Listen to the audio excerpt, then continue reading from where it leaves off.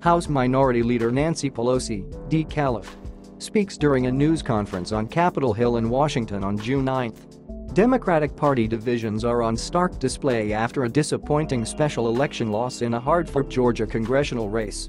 J. Scott Applewhite AP, narrow losses in two House special elections had Democrats once again trading recriminations Wednesday and pondering anew whether their leaders have them on a path back to power.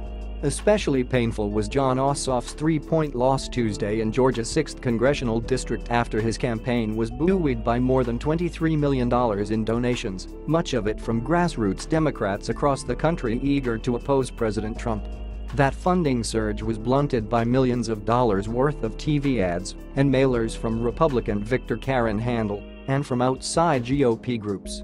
A common theme in those efforts was to tie Ossoff to House Minority Leader Nancy Pelosi, D-Caliph, a figure both well-known and widely reviled, according to Republican polling.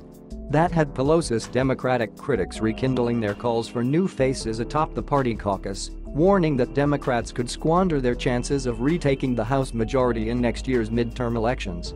Representative Tim Ryan, D. Ohio, who unsuccessfully challenged Pelosi in House leadership elections held after the November election, said that even talented candidates cannot overcome the toxicity of the national Democratic brand.